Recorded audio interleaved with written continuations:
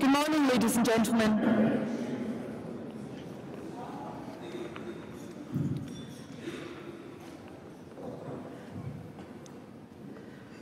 Good morning, honoured guests, mayors, ladies and gentlemen, all of you. Welcome this morning to Glasgow City Chambers and our banqueting hall, our subtle and understated banqueting hall, the venue for this morning's very special event, which we are extremely honoured and excited to host here in Glasgow.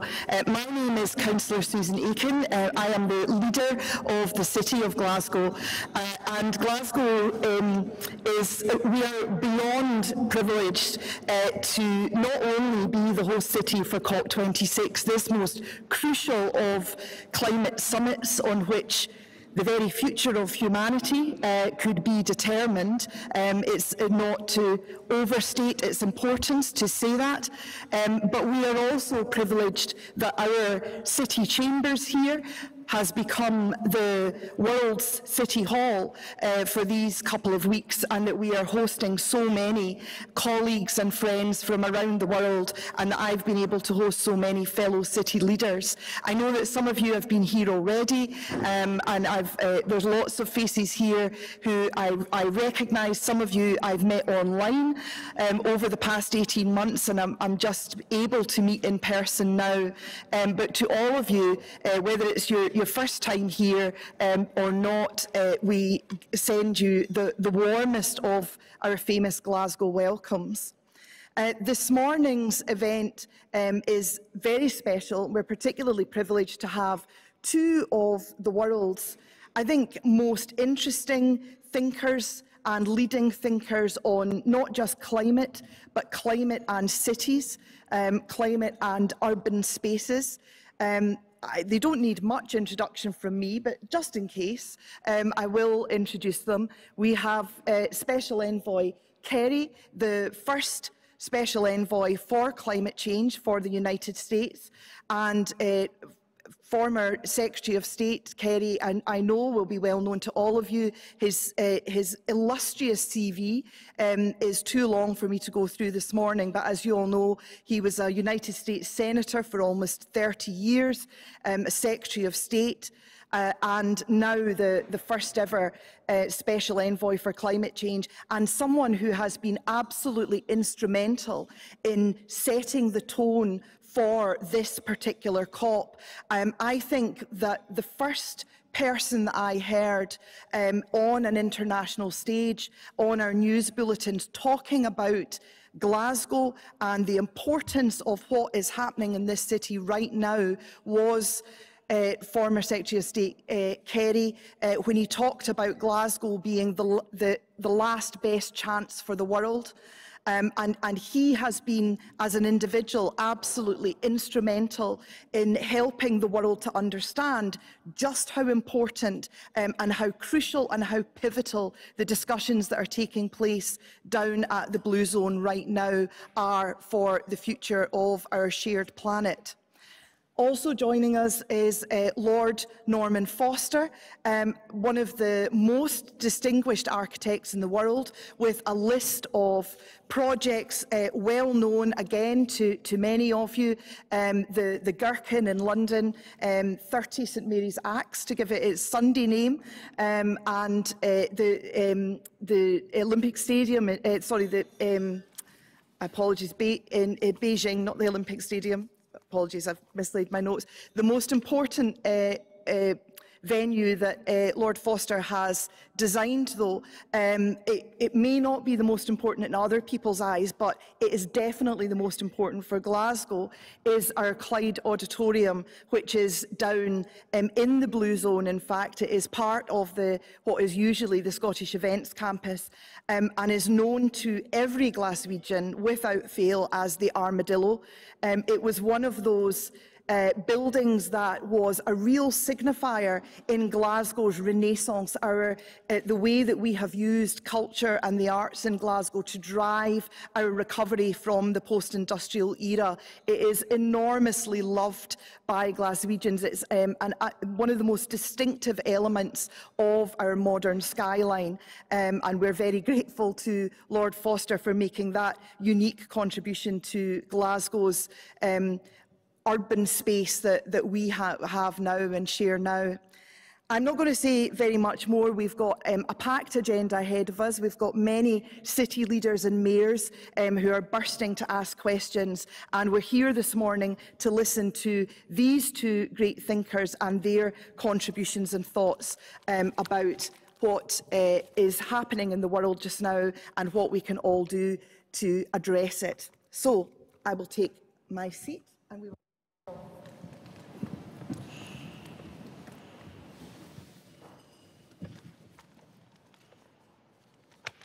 And we're moving to the, yes, just checking that my lapel mic's working now, moving from one to the other.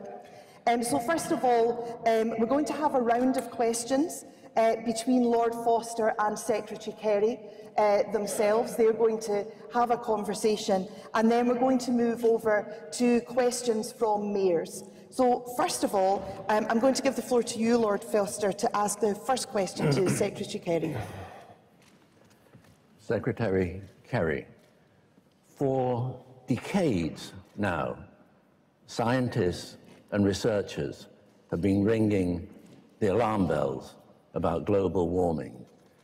And going back to 1992, there was the Framework Convention of the United Nations, and it brought together world leaders around the table to discuss climate change and how they would combat it. Now, 30 years later, your administration is saying we have a climate crisis. How did we get there? What was missed along the way? A lot. Can I begin by saying what a pleasure it is to be here in this extraordinary building with my friend, Lord Norman Foster, on Martha's Vineyard, where we are neighbors.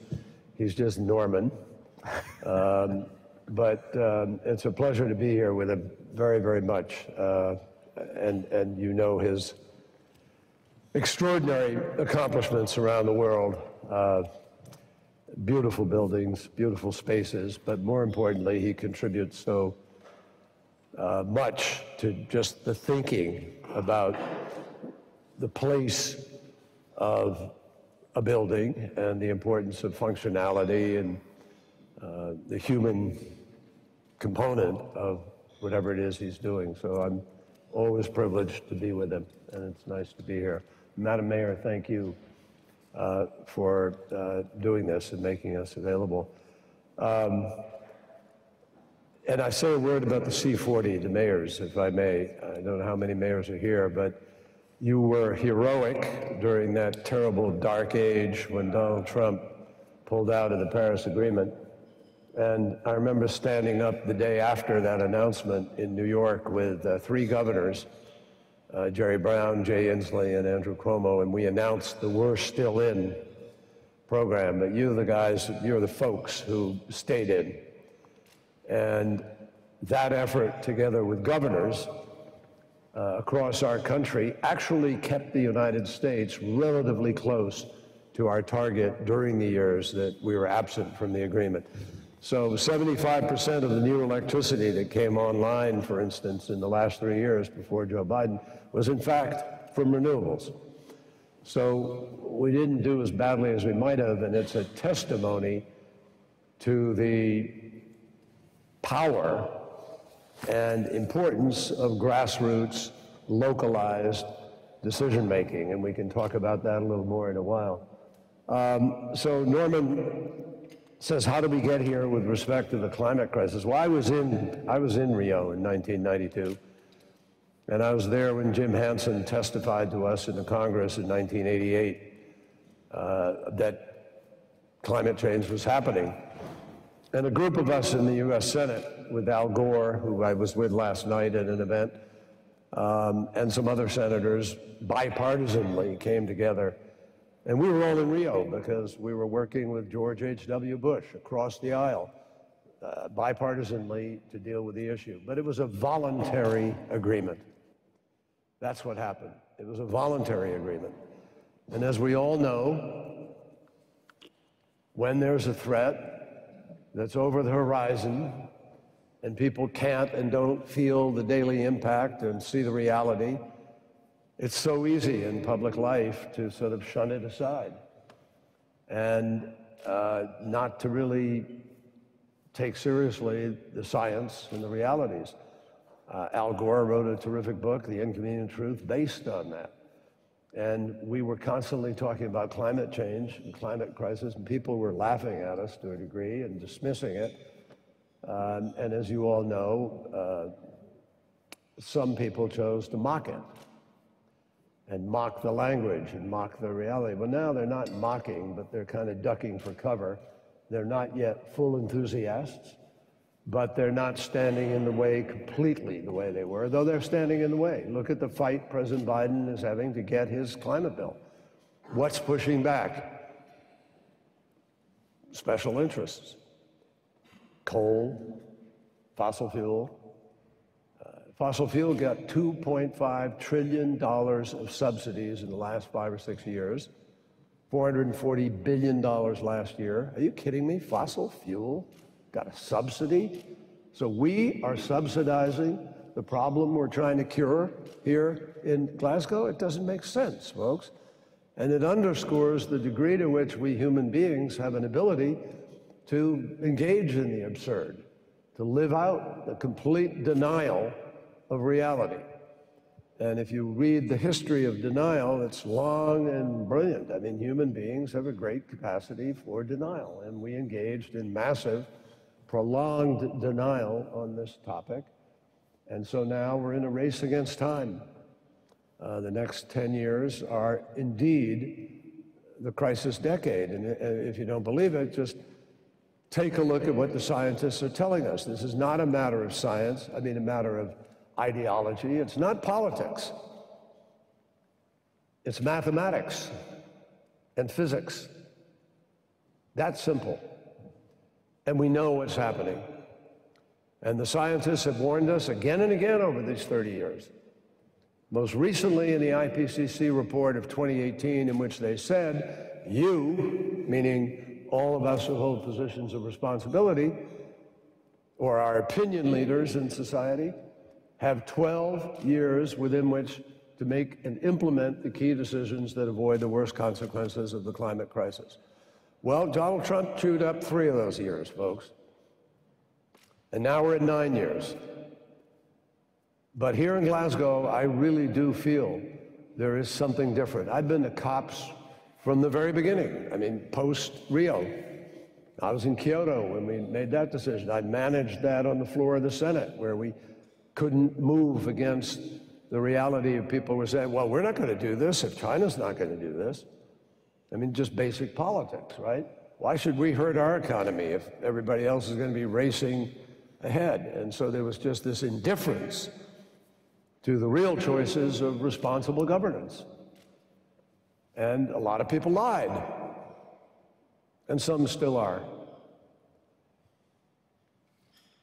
So this is a fight not just to deal with the climate crisis. This is a fight for truth and reality and for good governance and for responsibility. A lot of it has to do with responsibility. And it's a fight for a cleaner, safer, healthier life. Because after all, it is pollution that's croaking us here, folks. Pollution. And back in the 1970s, when I was, the first thing I became engaged in when I returned from the war in Vietnam was Earth Day, 1970. And we had a citizens movement, and the citizens movement of Earth Day produced, within a year or so, Clean Air Act, Safe Drinking Water Act, Marine Mammal Protection Act, Coastal Zone Management Act, Endangered Species Act, and we created the Environmental Protection Agency of the United States of America. And a Republican who was not particularly an environmentalist named Richard Nixon signed it into law. That's what happened. And that's the accountability factor we need to draw on coming out of Glasgow. And I'll tell you, anybody in public life, I'm in public life but not elected anymore. The younger generation gets this, and they're just asking adults to behave like adults, and hopefully we will. That's how we got here. A bunch of adults turned their backs on reality and truth and better choices, and so that's where we are. I would ask you the same question. No, seriously. I'd like it to be. I mean, look, 50% of the population of the world lives in cities, right? And there isn't a city I've been to in the last year or years where you just can't move. I mean, it's absolute gridlock. We have people spending 3 hours a day to drive to work, get from work, come back, and get home, and everybody's in their car, and public transport in a lot of places is not particularly fun. Crammed in, jammed, and uncomfortable, and they don't run with the frequency you need, and so forth and so on. So my question to you is, how did city planners and designers and architects and everybody else, how did they let us get where we are today? Why are our cities, which are brilliant in so many ways, centers of arts and music and these little communities through the cities that have their own life, but it isn't as livable as it ought to be? How did we get there? I think we ignored the lessons of history. The car probably from the 1950s or 60s encouraged sprawl. And in a way, the way you pose the question gives the answer. The cities which are the most desirable in every poll count, where people want to live, where they want to visit, the tourist trail, they're all compact, dense, walkable, pedestrian-friendly cities. Those cities that sprawl, lack social cohesion, and as you say, they're car-dependent. I mean, if you take two cities, one, the compact city, say Copenhagen, the other, the sprawling city, Detroit. They have the same population, a very, very similar climate. Detroit is half the density of Copenhagen. It consumes 10 times the energy. So I think that, and it's not just designers, urban planners. Remember, going back to the 60s, take New York. You had Robert Moses, the politician, who was, the future was the car. And you had Jane Jacobs, an activist, a citizen, and she mounted a campaign. He was going to drive an expressway right through Greenwich Village, destroy all the neighborhoods, which is the vibrancy traditionally. And she brought together citizens, and sanity prevailed. It's not that long ago that the future was the automobile. I think we're rediscovering, as you say, the benefits of traditional cities, the importance of the infrastructure, individual buildings. I'm an architect, but probably I'm more passionate as an urbanist about the DNA of a city. The infrastructure, if you think about the infrastructure, it's the urban glue that binds all the individual buildings together. It's the boulevards, the green spaces, the public spaces, the plazas, the bridge, the connections. That's what determines the quality of urban life. And that's where the investment should go. And if you think back to those historic cities, they pioneered. I mean, this is a great example, of civic pride. So those qualities of pride we need to rediscover. And all the mayors here today, They have that leadership, that responsibility to continue that tradition of doing things well. Quality is not about money, it's about attitude of mind, how you spend precious resources wisely. Mm-hmm. Thank you.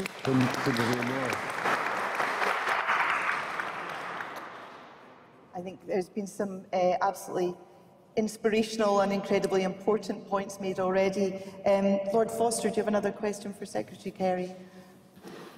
I think that you know, we have mayors globally here in this room, so I think perhaps politically, programmatically, how do we encourage them to sustain, to create more sustainable cities, to reduce the carbon footprint?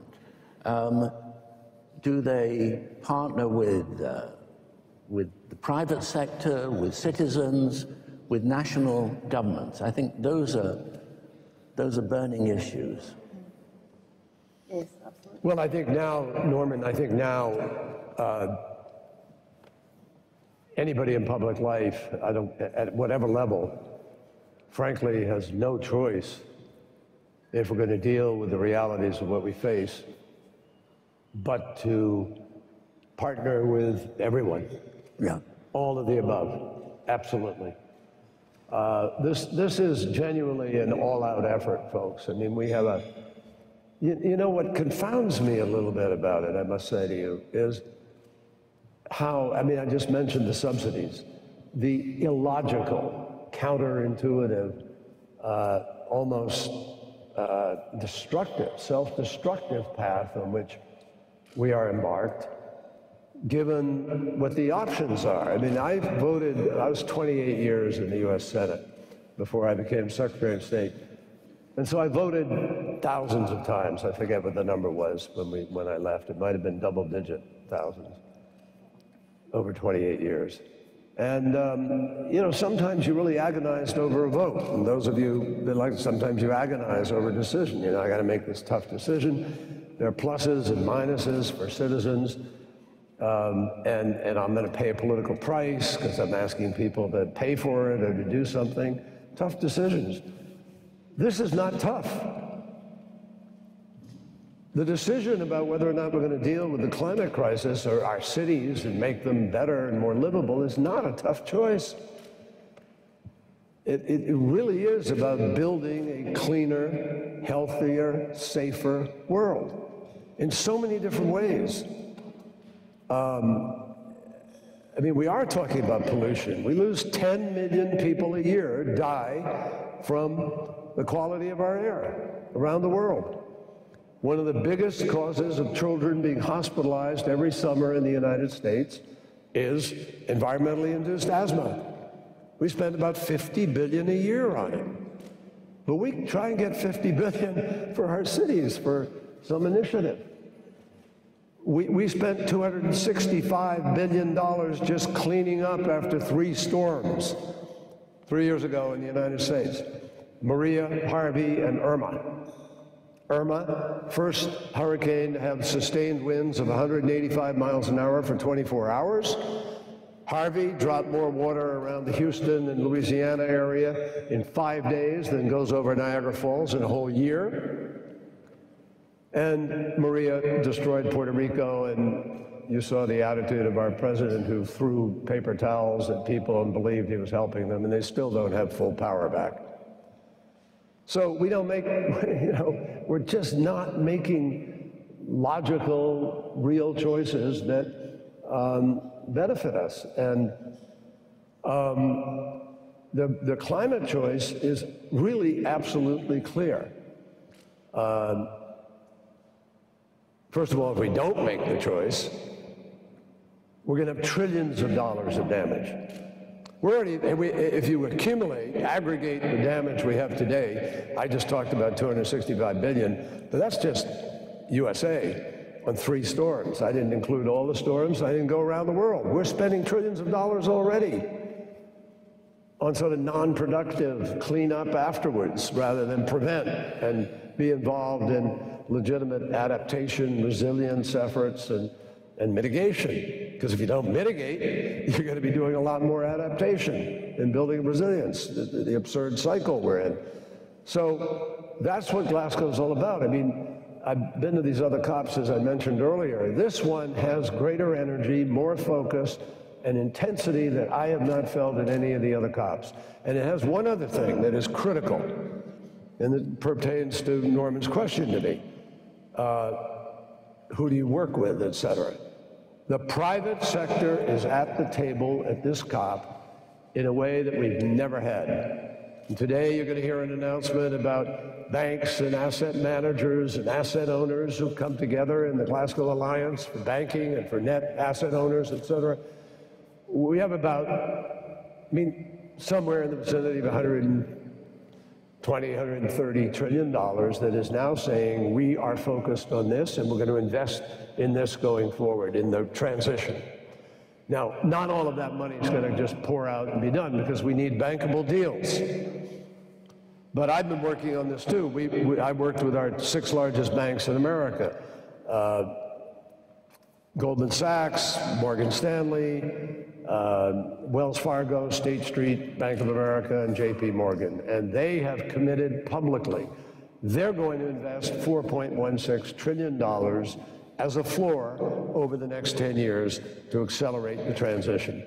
So here we are, public sector working with the private sector, doing exactly what we need to do, which is aggregate and motivate and elevate and accelerate this transition, which is absolutely vital for us in this 10-year period. Now, we will leave Glasgow, and I hesitate, I mean, I shouldn't probably get excessively predictive here, but I'll go out on a slight limb. I think we're going to have the greatest increase in ambition we've ever had. We probably do just in these first, 36 hours.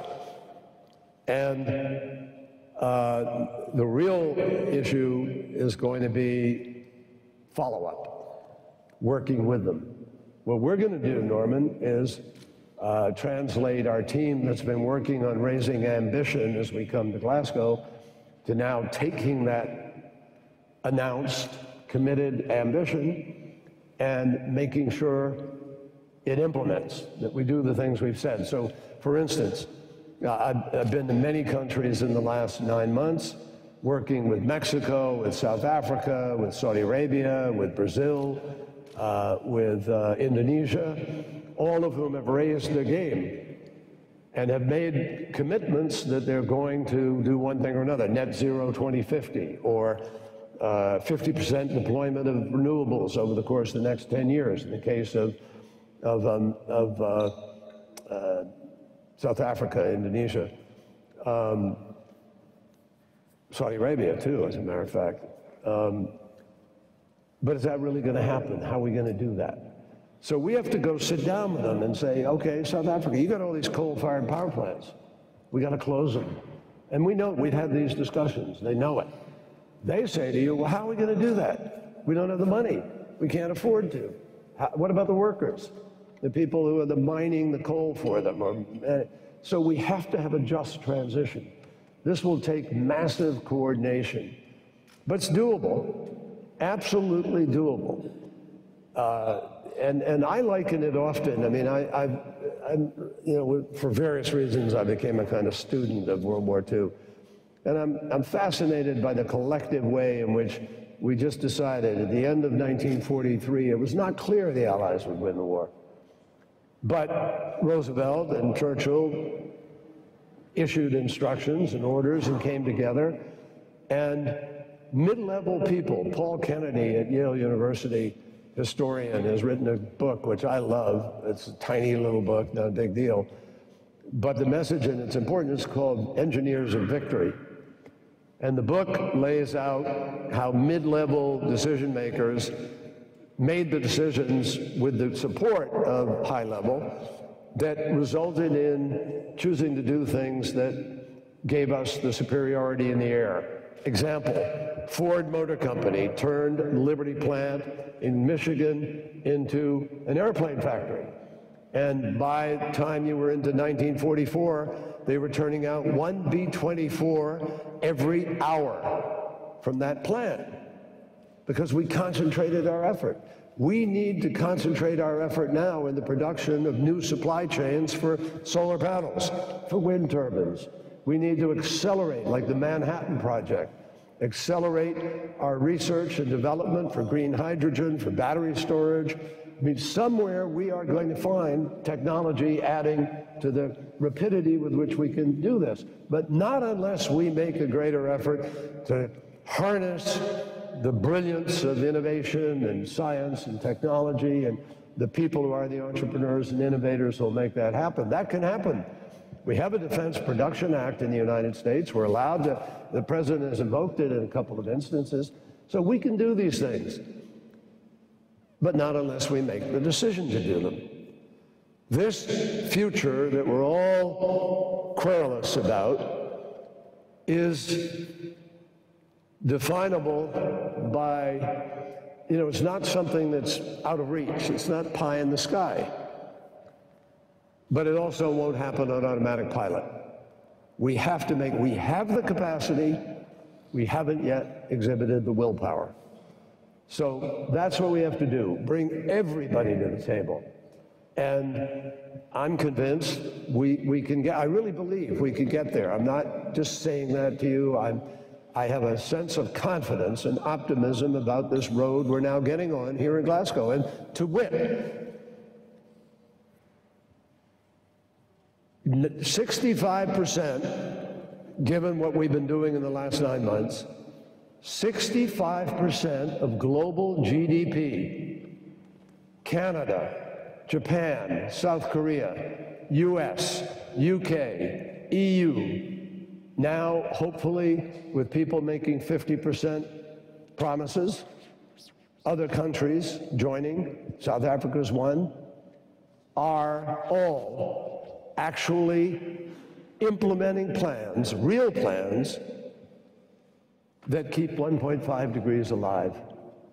They give us a 60% chance to keep 1.5 degrees alive. That's where we are with 65% of global GDP. That's unheard of.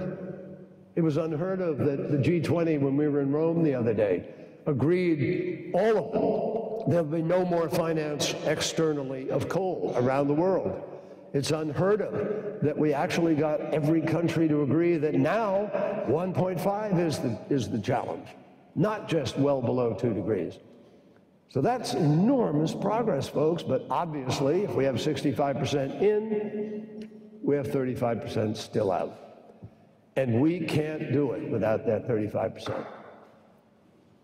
If we don't reduce emissions enough between 2020 and 2030, 1.5 is gone. We blow through it, and net zero 2050 is also gone if we don't do enough 2020, 2030. So those are the stakes. And the only way I know to get there is to get every single country at the table agreeing. If you're a tiny nation, you still need to not repeat the mistakes that we made from the Industrial Revolution till today. And if you're not a tiny state, you're a developed nation, 20 nations equal 80% of all the emissions.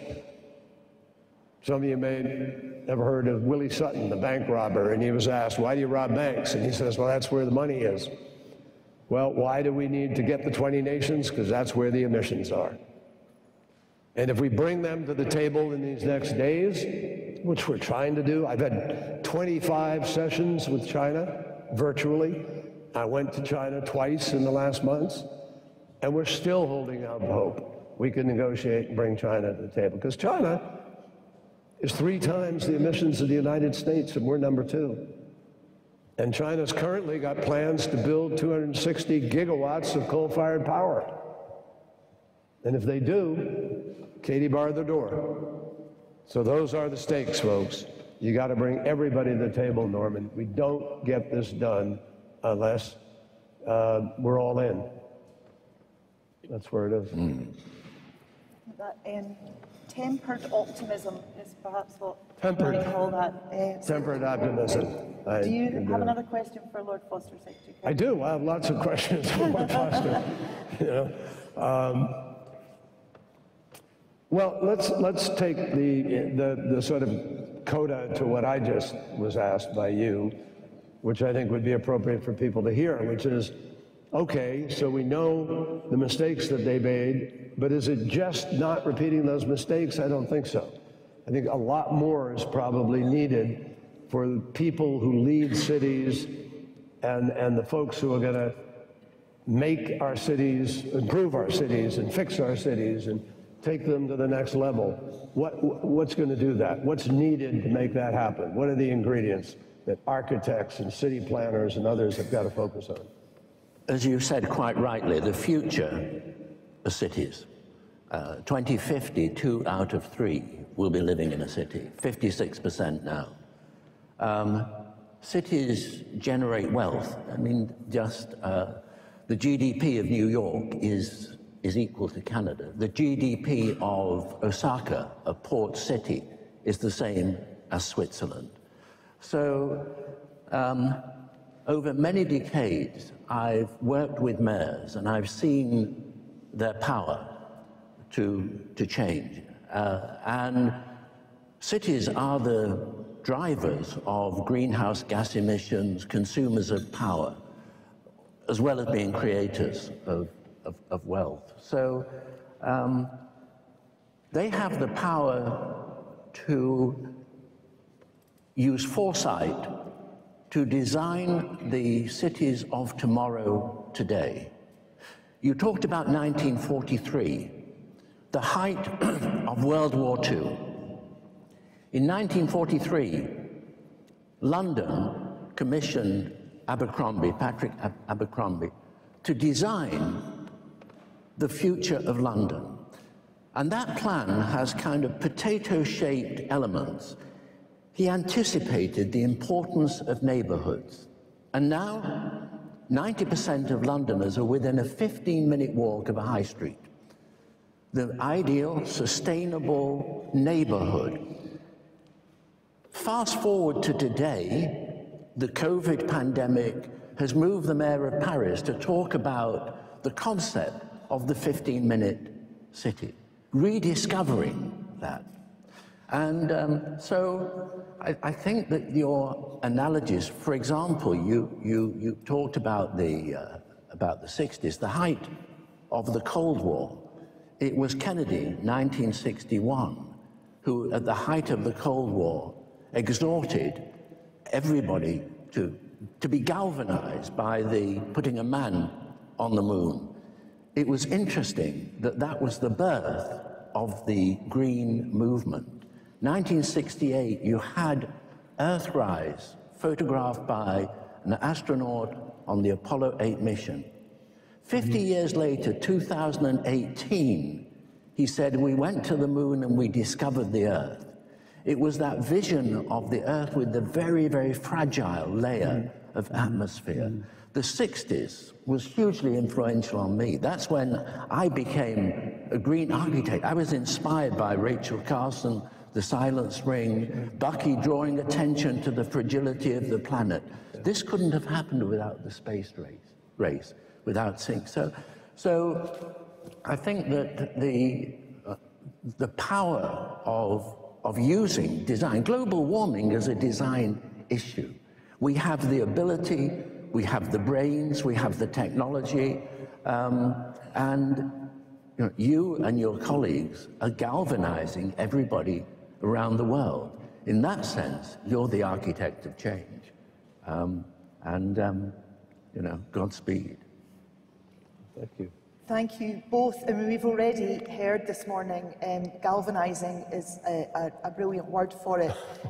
Such thoughts about how the urgency of the moment that we face now and the genuine sense of urgency that has been instilled at this COP can be translated into practical delivery of sustainability solutions, and how design gives us, and the design of cities and urban places gives us so many of those solutions, and how it is in the hands of us mayors and city leaders to use our powers to drive that forward.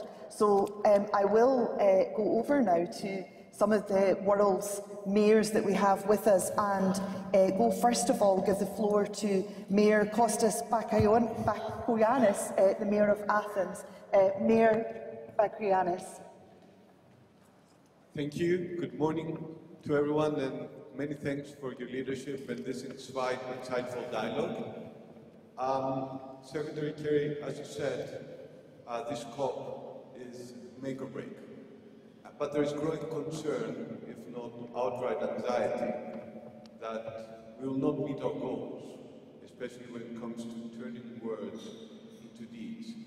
So, in this context, do you believe that a new multilateralism that would actually allow cities to be part of shaping the future of the planet is important, and you believe it is feasible? And indeed, I missed the last words. For some reason, it's hard to hear. Yes, it's hard to hear. It's a little hard to hear. Could you come up here, and if you look out at everybody, I can probably hear you better. So the question is, in this context, do you believe that a new multilateralism that would actually enable cities to play a role in shaping the future of the planet is A, important, and B, feasible? And at a time of multiple crises, do you think that now is the time not only for national diplomacy, but also for city diplomacy? Many thanks. Thank you, Mr. Mayor.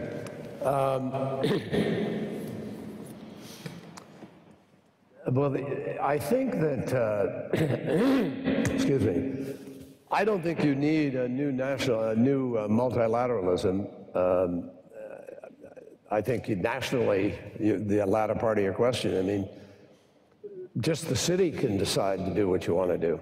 I mean, that's the brilliance of being a mayor. You've got this enormous local power, and you can galvanize, to use that word, on a very personal basis, corner for corner, street for street. It's one of the best parts of our democracies. The city-state, I mean, the city is a brilliant concept historically. And I'll tell you, I worked very closely. I was lieutenant governor of the state of Massachusetts for a while, 2 years only. But during that time, I forged an incredibly close relationship with the mayors, because the mayors were all right where the heartbeat of politics are, and they know what's happening better than anybody else. So I think that, and being lieutenant governor, by the way, is not the greatest job in the world, just so you know. Calvin Coolidge was lieutenant governor of Massachusetts, and he was at a dinner party once, a man of very few words. And he was asked by the woman next to him, said, "Oh, you know, what do you do?" And he said, "Well, I'm Cal Coolidge, I'm lieutenant governor of Massachusetts." And she said, "Well, wow, that sounds great. Tell me all about the job." And he said, "I just did." So, a different thing. I think, I do not think you need a multilateralism, though it would help. If we have governors and if we have presidents and prime ministers and finance ministers who are really tapped in to the vitality of cities and the criticality now of doing what Norman was talking about, you know, defining this future and reconnecting people, it will be helped by multilateralism, but I don't think it's essential. So I think the key will be, in terms of sort of what the multilateral offering can be, is the recognition of what Norman talked about, which is the funding, the convening, if you will, of mayors to try to get a master plan. I think that would be helpful. To have an approach where you can cross state lines or national lines and unify people, because everybody's going to be helped by the efforts of other people in this endeavor. So not, you know, you can do it on your own, but you will be much more empowered if you are getting the national, international, global commitment to do this, and if there's a greater momentum to do it. So I'd come at it in all ways, frankly. Each city should probably have its own vision of what are the characteristics that they want to emphasize in that city, or what are the best aspects of the culture of the city, or the different cultures of the city. I mean, in New York, obviously, Boston, my city, we have these incredible diaspora enclaves that give great vitality to the city. I mean, how many people say, I want to go to Chinatown and eat tonight, or enjoy, or you go to the German town up in New York, or the Bowery, or wherever. All these places are defined by these special characteristics. So I think you want to find ways to be able to augment that, which will never be done by the national multilateral piece. That's local. That's really the heartbeat of cities in many ways. But you need money. You need national coordination on things like transportation, and certainly on pandemics and emergency assistance and all these other things. So it's a real mix, I guess. I don't think it's either or, one or the other. It's going to be a la carte. And the key is to have the mayor there who has that vision, who wants to do those things, and who is particularly ready to be as inclusive as you conceivably can be, which, after all, makes for really good politics, too. So that's the way I'd look at it. Lord Foster, the diplomacy of cities, what are your thoughts? Cities learn from each other, and I think there's a very interesting overlap between the pandemic and the climate crisis. It's forced us to reassess the balance between the global and the local. It's made us aware of the benefits of globalization and the importance on the big issues of pooling resources, thinking globally on issues of health, of climate change, but at the same time getting a better balance with the local in terms of supply chains, and perhaps, as I think about it, historically, cities have always benefited from crises. They've always bounced back better. If we think about the DNA of London, the brick terraces, we don't think the Great Fire of London, which brought in building codes and created fireproof construction.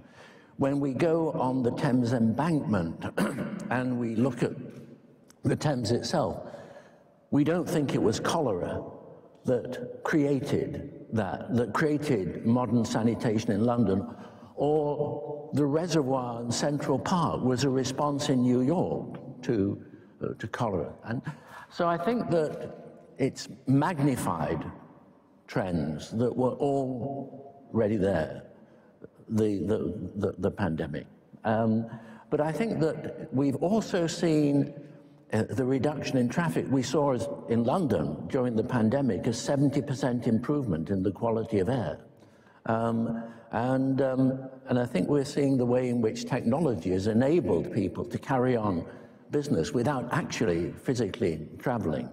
But at the same time, it's made us aware of the importance of face-to-face. You couldn't do what you're doing in terms of unifying nations in this endeavor against fossil fuel if you weren't physically there. You wouldn't be effective doing it by Zoom. So I think it's up to a point, yes, but so I think it's brought us back to an awareness of that balance between the global and the local. Can I just add one thing to the answer? I was thinking further about it. It really helps if you have a national government that is prepared to make the city a big deal. The funding is critical, obviously. I mean, we've had efforts like that at the national level in the United States, depending on who the president is. But we've had great initiatives for cities at times. And I remember I was a prosecutor for a while in Massachusetts. I ran one of the largest district attorney's offices, and it was miserable when I came in. It was an old county office, couldn't work, had 12,000 backlog cases, didn't deliver justice, blah, blah, blah. And the federal government put together something called the Law Enforcement Assistance Administration, LEAA, and we were able to apply for grants. And I remember I applied like crazy, and we got half that office funding came from the federal government, but we were independent to do what we wanted. So we started a rape counseling unit, and victim witness assistance unit, and a priority prosecution unit. And we delivered, but they didn't meddle with us. They gave us the ability to do it. It is damn helpful if you could do that for the cities themselves. And we had those programs where we've had major funding coming from the federal government to the cities, and they've been able to redesign, rebuild. The problem is, a lot of that happened during a period when we were not thinking the way we are today creatively about what the city ought to be. So they built highways through the city, or they did, some really crazy things. Remember 1960s urban redevelopment was tearing down communities. And some of those communities just lost the heart.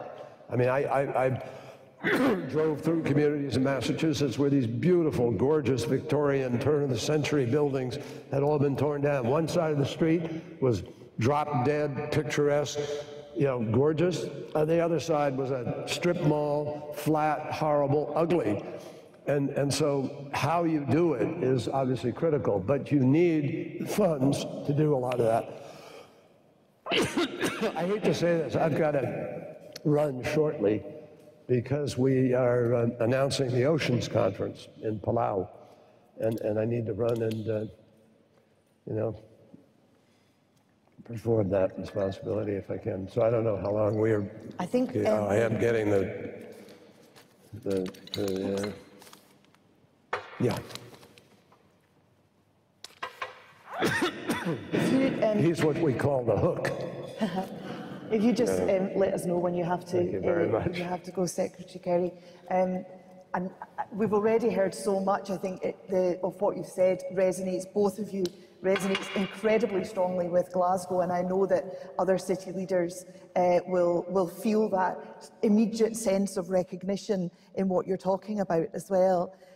I'd like to invite Mayor Yvonne Aki-Sawyer of Freetown to ask her question. Yes. Before you do that, Mayor Aki-Sawyer, we're just going to give our sincere thanks to Secretary Kerry for your time this morning. I know that you have to go and do what you're here to do, which is bring countries together at COP26 and get the agreement that the world needs. So thank you very much. It's been an honour. Folks. I'm leaving you with Sir Norman Foster. we still have Sir Norman. Thank you.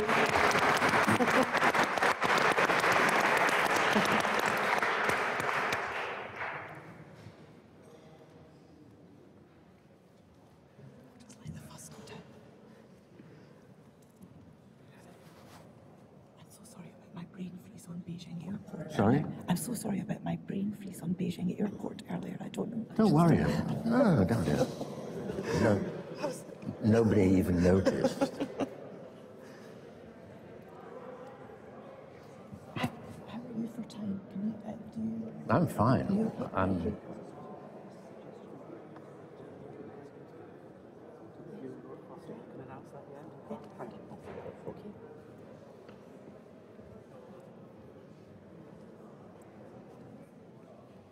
Okay, colleagues, we still have a little bit of time in our schedule, and although we've lost Secretary Kerry to the demands of world diplomacy, we've still got city diplomacy here in this room, and the insights of Lord Foster to respond to your questions. So, with apologies for the interruption, Mayor Aki-Sawyer, would you like to ask your question? Thank you very much. Lord Foster, in your earlier remarks, you made mention actually already of the COVID pandemic and some of the changes that we saw. changes with emissions during that period, the slowdown. But what I'd like to ask is, how do you think that COVID has actually impacted not just the operations and what we saw happen, but really the politics of the climate change debate at the global level? And from the perspective of planning, the environment. Oh, okay.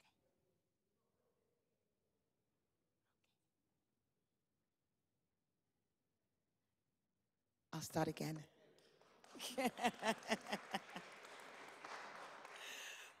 So, Lord Foster, I was just saying that in your remarks earlier, you mentioned the fact that during the COVID outbreak, we saw changes in the way people lived and the way things were done. You mentioned the supply chain and so forth.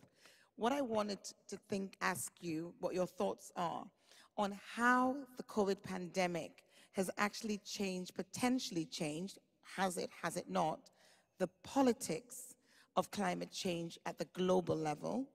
And then when you come now to the local level, whether you feel that there's an environmental and spatial approach which may be impacted. We've heard about the 15-minute city, and we see the 15-minute city in operation, but to what extent will this be coming through in order for cities to accelerate the post-COVID just green recovery? Thank you. I mentioned earlier that that cities bounce back better from crises, and that, I believe, is the lesson of history. So COVID, like any crisis or pandemic, magnifies and accelerates trends that were already there. But I think there's one interesting exception to that. Pedestrianization, the way in which citizens have embraced positive change in the hearts of cities. Roads were taken over by outdoor dining. People were strolling. If I think back to one project many, many years ago, Trafalgar Square, and that was closing one side of Trafalgar Square to avoid it being a traffic roundabout. That project took 7 years. 180 institutions were consulted. There were 15,000 petitions, questionnaires. That effect happened in weeks and days in the heart of the pandemic. Suddenly, everybody was excited about the potential of greening the city, of making it more walkable, more friendly. So I think attitude of mind has changed.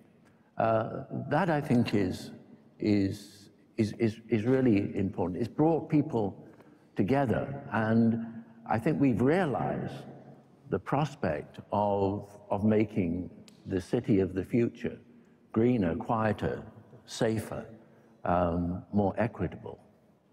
Thank you.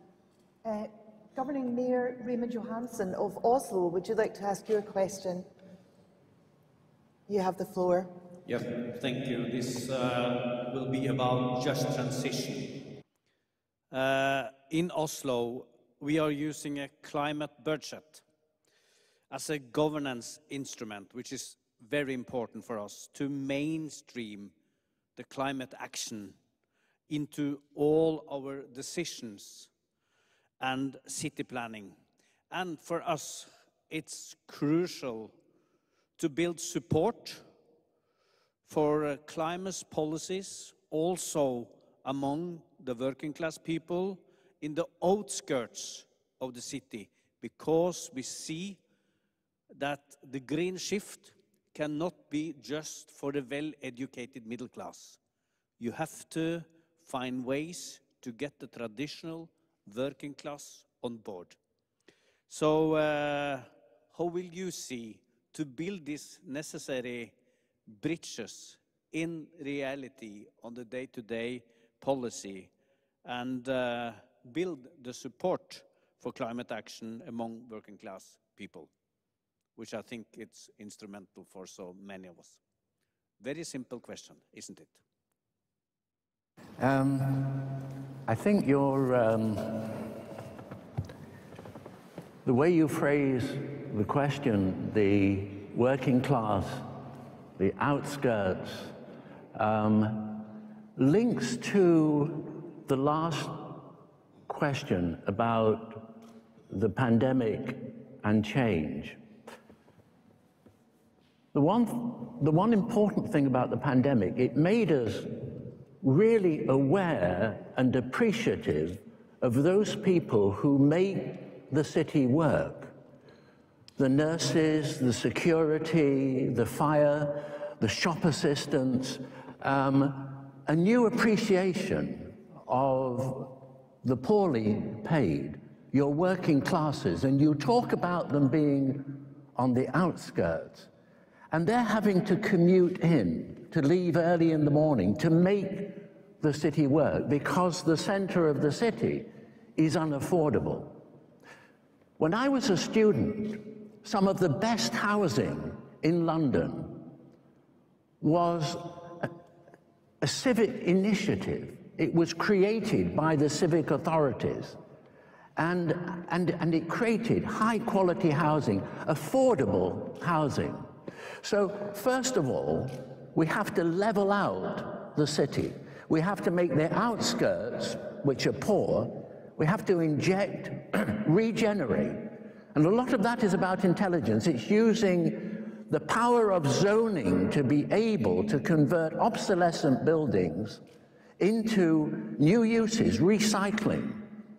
And at the same time, and I think some of the changes in terms of traffic patterns, we have to make the center of the city more equitable for everybody. So if you had those who ran the city not having to commute, which is unsustainable because it's guzzling gas, unless you've got good public transport, and often many of those poorer quarters are not well connected to the city center. So I think the answer to your question is one of balancing equality. So you can relax the zoning to make areas which in past regimes where the thinking has been, that's the cultural quarter, that's the living quarter. You have to go back to the more traditional city of the past, which was a richer mix of different classes. You didn't have this kind of ghetto of the poor. So you use the power of legislation and incentives. For example, the idea of buildings generating energy from solar. I worked with politicians in Switzerland, and they asked whether there could be a solar prize in my name and whether I would work with them. At the beginning, buildings were just having the odd solar panel. This is going back 30 years now when this initiative started, adding a little bit of energy. Now, every year, we have buildings which are generating 3 times the amount of energy that they need and diverting the excess energy back into the national grid. You can do that because politically they've allowed that to happen. There are countries where you can't do that. The legislation doesn't allow it to happen because, as John was saying earlier, there's a vested interest and subsidies and discouragement. So you use the power of legislation to balance out the city so that then you don't pose the question because the poor are not out there driving in, they're in the center. And those office buildings which are relics from the past which need replacing by healthier buildings. A greener building is now scientifically proven to improve people's performance, to be healthier. So you can recycle the old, obsolete office buildings into residential, but you need the power of zoning, and you have that power as mayors and politicians. Thank you. I'm going to ask, if you don't mind, my fellow city leaders to exercise a wee bit of discipline and keep your questions as short as possible so that we can get to as many of you as we can in the time that we've got available. So I'm going to hand the floor now to Mayor LaToya Cantrell, the Mayor of New Orleans. Mayor Cantrell. Have we got you? Can't see for the lights. Kerry.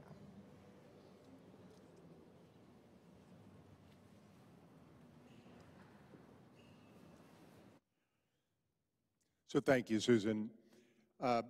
Very quickly, speaking of climate disasters, both the cost of the damages as well as adaptation efforts is a subject that concerns more than 70% of the cities in the world, including my own. Just quickly give you an example, in my city of Des Moines, in a matter of 3 years, we had 4 500-year flood events. Then in 2018, we had 10 inches of rain in 3 hours. And just last year, we had a new word that I learned, a derecho, which was 130-mile-an-hour straight line winds across our whole state that did billions of dollars worth of disaster. So just to ask you, so my question is, how do we make the adaptation agenda in design and discussion more powerful in the climate negotiations? And more importantly, how do we find adequate funding to prepare our cities for these events moving forward? Thank you. And that was, of course, Mayor Cowney of Des Moines. So apologies, Mayor Cowney. We had a mix-up in the personnel there. But yeah, but they should know who you are, Frank. So that was Mayor Cowney. Lord Foster. I think your question at the heart is about resilience. How do you make cities more resilient?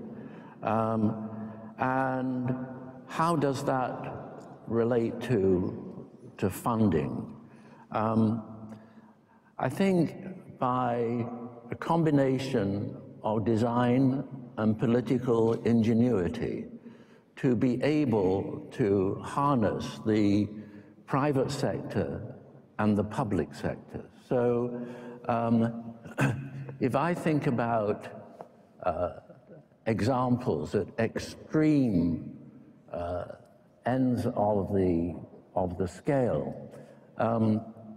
had a region of France where a village, a town, called Millau, and the whole region, every summer, was locked in 5-hour traffic backups, congestion, which was wreaking havoc environmentally, economically. So the region and the town is depressed. And by a combination of local and government initiative, competition was set up to bypass, to connect 2 main auto routes across this very, very beautiful area.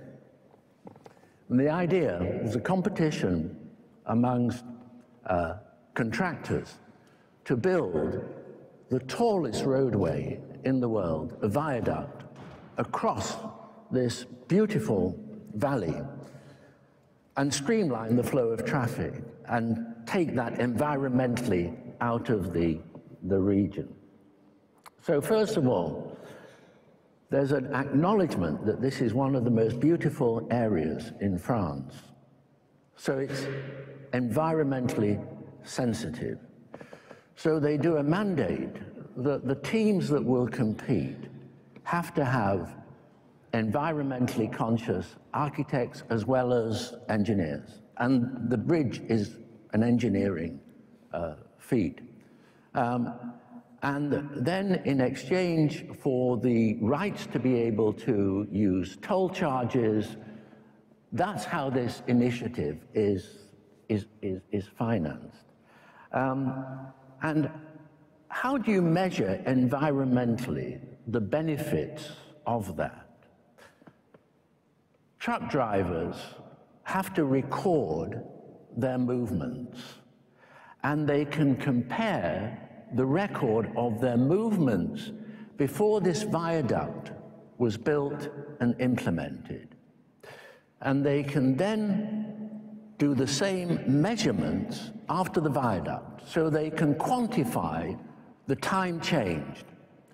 And that comes down to something like 40,000 tons of carbon dioxide taken out of the atmosphere, the equivalent of 40,000 trees of forest over 40 years. So that's the environmental benefits of this initiative. Of course, there were critics. They were saying this is going to deface the landscape. By the combined talents of everybody involved, the engineers, the contractors, the designers, this has turned out to be so spectacular that people go to the region to look at the bridge. And they, in 1 year after its completion, there were 180 planning applications, many of them for hotels, boarding houses. So there's been an incredible economic benefit to the region. That's at the mega scale of a region. So that is combining political ingenuity, the pursuit of quality, and environmental, and harnessing the power of government and private enterprise. If I come down to a tiny example, a village in Switzerland, 800 people, and like so many in North America, in the dairy belt, in Italy, in Spain, you have the problem of declining rural, because farming has become much more mechanized. Younger generations don't see a future in agriculture. You've got the growth of big agri-industry. You've got the demise of local shopping because you've got big supermarkets, which you've got the private car instead of the railroad. So how do you reverse that trend? Again, at this level of a village, I'm involved in a project where it now has, everything is voted on in Switzerland. So an idea developed, which interestingly was sparked by a local witnessing a workshop of different skills in my foundation in Madrid.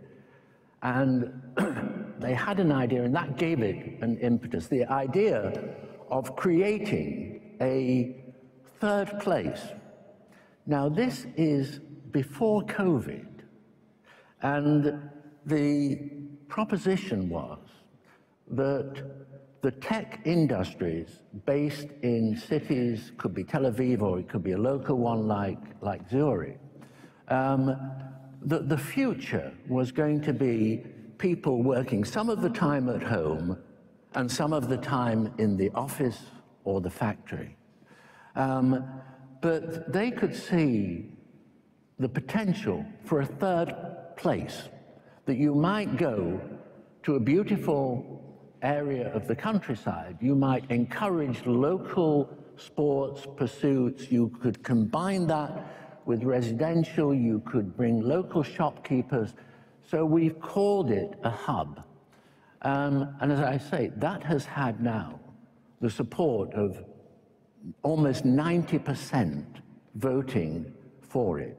So the local authority is providing the land, and in exchange for changing the zoning, this hub, this third place, will bring a working visitor. I mean, just as a practice, we're not a tech industry, but as a practice, a studio of architects, we go away for every year, some days at a time, to brainstorm. We use hotels, they're imperfect.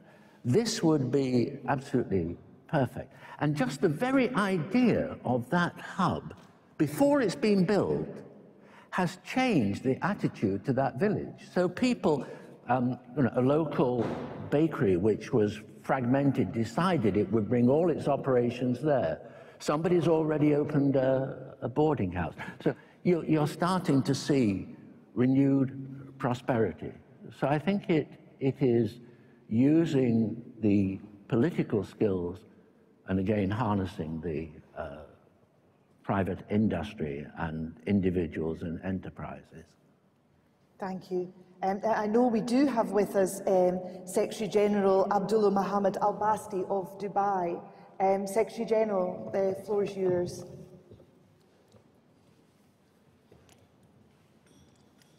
Good morning. I have the shortest questions. One of the biggest barriers that cities face for the implementation of their climate targets and plans are financial.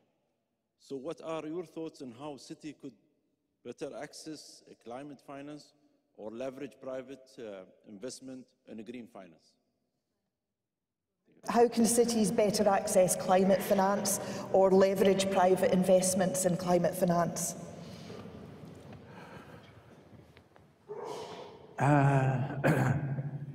I think the question overlaps with earlier ones. I think by inspirational examples, by encouraging competition, by the pursuit of higher standards and quality.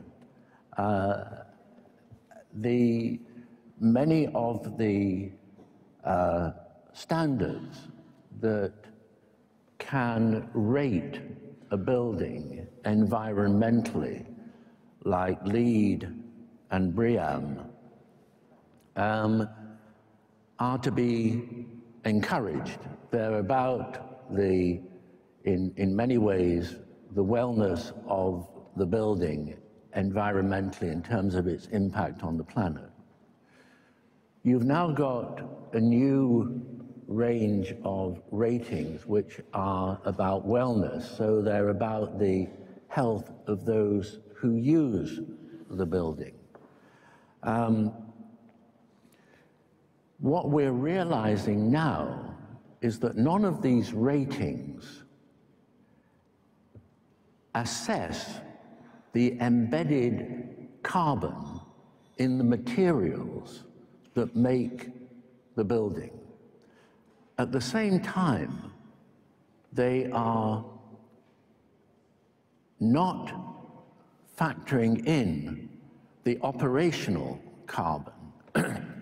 In other words, the building itself is part of a wider sequence which involves transport, movement, operating, and eventually decommissioning.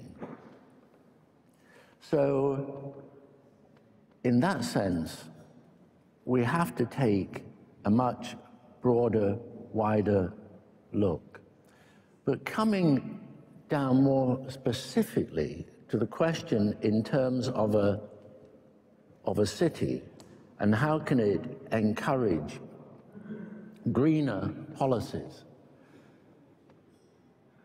the answer is holistic design with everybody who's involved in it. So it's breaking down the silos within a city. A very, perhaps, obvious example is waste and energy. If you've got one part of a city administration looking at waste and waste management, and you've got a separate silo that's looking at energy, you miss the opportunity of converting the waste into energy. So I think the answer is holistic design, breaking down the barriers between the different segments who are responsible for running the city, and finding ways of integrating, and in the process of integrating, making the city greener, more sustainable, with economic advantages and social advantages. Thank you, Lord Foster. I'm sure you agree. I think I could certainly sit here and listen to you talk about this all day. Unfortunately, time is not our friend, so my apologies to Mayor Gallego and Couts and Mayor Kurtz for not being able to get to your questions, but I hope you agree that the opportunity to hear Lord Foster and previously Secretary Kerry expand on their ideas in such an open way has been absolutely invaluable. Can I ask you, colleagues, to join me in giving our warmest thanks to Lord Foster for his time and his insights this morning. Thank you.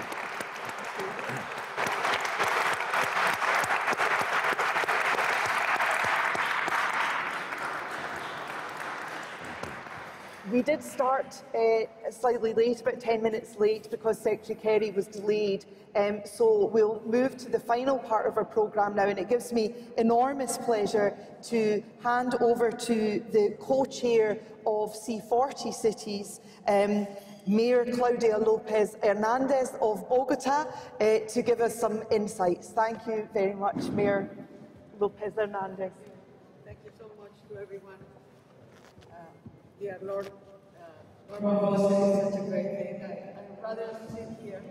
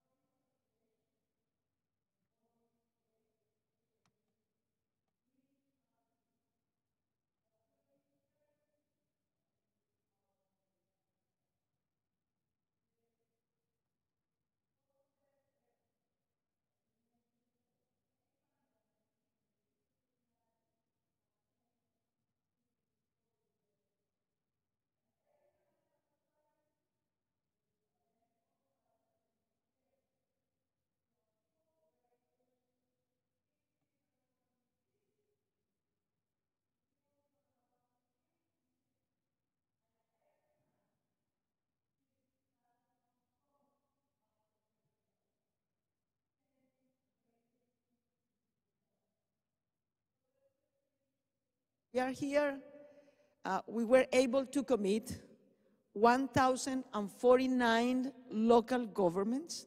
That's the largest commitment ever in a COP. And we came here with our own resources. We're hoping the world, the private sector, the global corporations, the national governments will be able to match the investments that our people and our taxpayers and our local governments are already doing for this commitment. I want to bring a perspective, and I can not live without asking and without making this point. Half of the population is women people, women persons in our cities. Particularly in the global south, half of the cities, as you know, have been built informally through community-based processes and organizations. Half of our economy in the global south is an informal economy, it's informal jobs. So people don't have pension funds or health insurance, but it's rather the unpaid care work of women who actually make cities and families feasible. But this is not a rosy picture for women.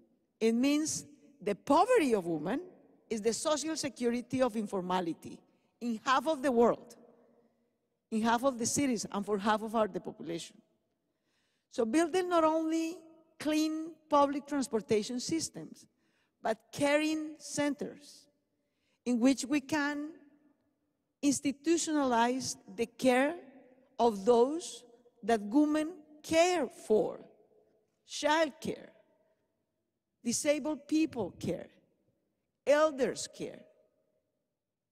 We need to bring these services closer to the public stations transportation system, for example. Building proximity, building a healthier density to provide jobs, to provide places to care, to provide places to socialize, to provide places to garden together. Instead of building avenues, building green corridors so that we can redistribute the space for the more, not only affordable, but cleaner forms of transportation. Let me give you a figure in Bogota, which is a city that you know. Private car, fossil fuels, car travels are just 14 to 15% of travels per day in a city such as Bogota. But they occupy 85% of the space. That's not only not very equitable, but that's unsustainable. So redistributing public space for pedestrians, for socialization, for restaurants, for cultural purposes, is part of building a greener city and an inclusive city. All these ideas, waste to energy, green corridors, public gardeners, open campuses to educate the youth people who needs more inclusive and better education and jobs opportunities. That's a huge demand that we face in all our cities. And making this good city, healthier city, greener city, affordable for everybody, so that they cannot, they don't need to expend an hour or an hour and a half daily going from where they live to where they work, or where they live to where they study, or to simply encounter and socialize with others. But instead of that, having a proximity of 15 to 30 minutes around the city. Those are the cities that we are trying to build around the globe. And we cannot be more grateful for you and your inspiration and your support, and all the people who work together with the C40s Forum to ensure that we achieve the goals that the world is trying to achieve for 2050. Maybe that's too late. Maybe it's 2030, and the SDGs and the climate change goals should match together so that we can build greener, caring, innovative, and inclusive cities for all. So thanks everybody for being here. Susan, you have been such a wonderful host these days, and dear Norman Foster, you're going to have a lot of requests of advice from our dear mayors to make these cities work. Thank you so much to everybody.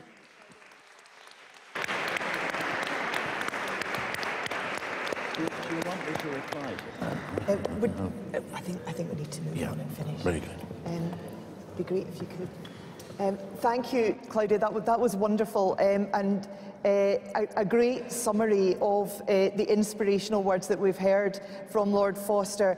That just remains for me, colleagues, to slightly belatedly, but we could not miss her out, hand over to the Under-Secretary General and Executive Secretary of UNECE, Ms. Olga Alguerova. Apologies, Olga. I was close. I've been practicing as well. Who has been a great friend to the city of Glasgow. Thank you very much, Olga. Thank you, dear Susan Aitken, honourable leader of the Glasgow. Is not on.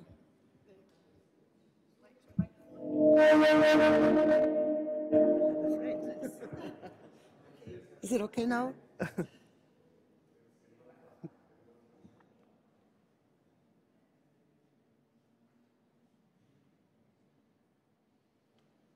Okay, maybe I can start. Oh, it's working now. Thank you.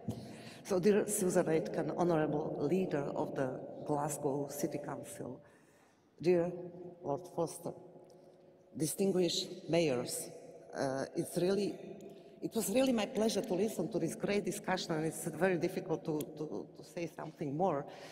But the topic of discussion today was post-COVID city. So, and here I want to say some numbers that we all know. Today, globally, we have 56% of population living in the cities, and it will be growing up to 68% till 2050, what will add another 2.5 billion people living in the cities globally. So the mostly urbanized regions are North America, then Latin America, Pacific, and then comes Europe. The growth in coming years will be in Africa and Asia. So it gives us some idea about the city of tomorrow.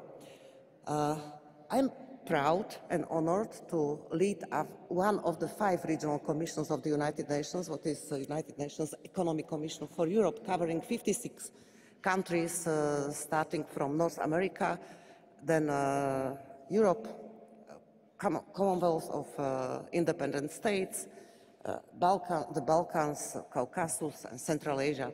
So quite many cities in the region, right? And we are working with them, and I will mention in a while. So, Lord Forster, you are shaping the cities for many years, decades, and exactly you mentioned today that you already see, you have the vision how the city of tomorrow, and you have the vision already today. You were speaking about the greening, some areas that was and is important during the post-COVID and in COVID times.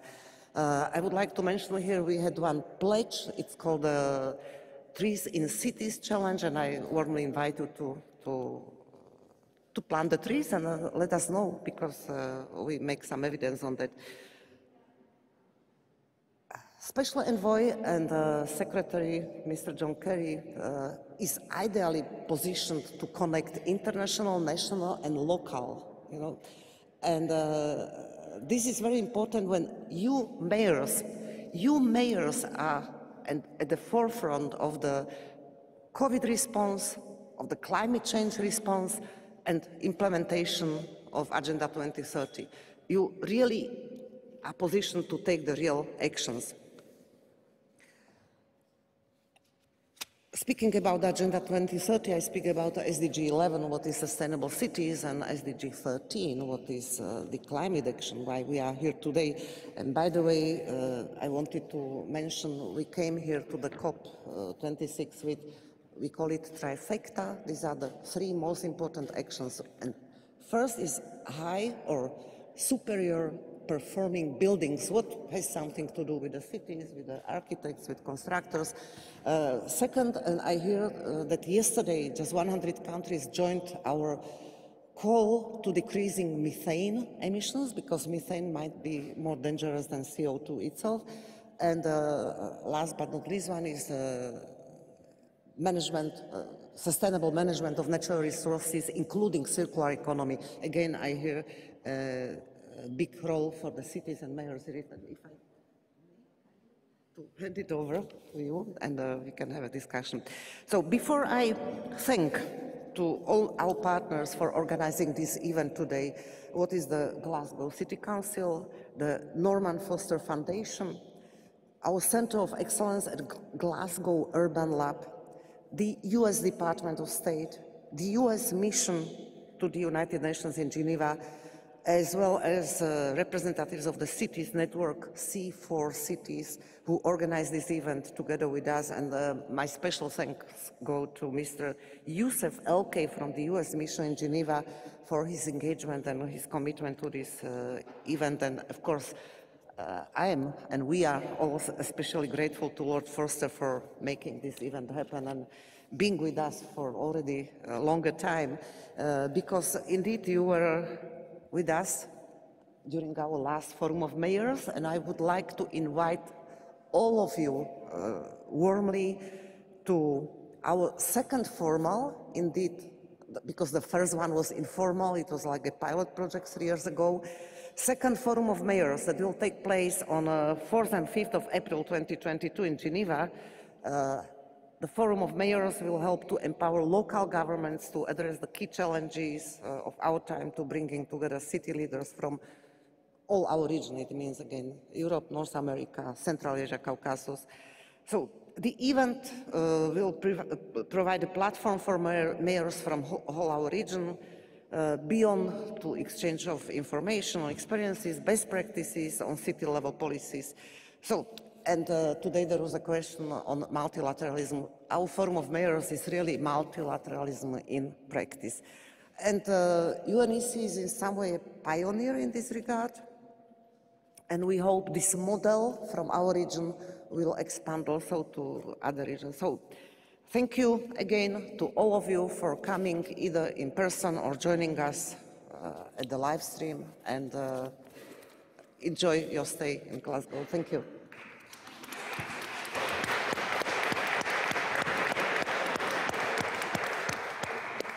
Colleagues, thank you very much, everyone, for joining in this event today.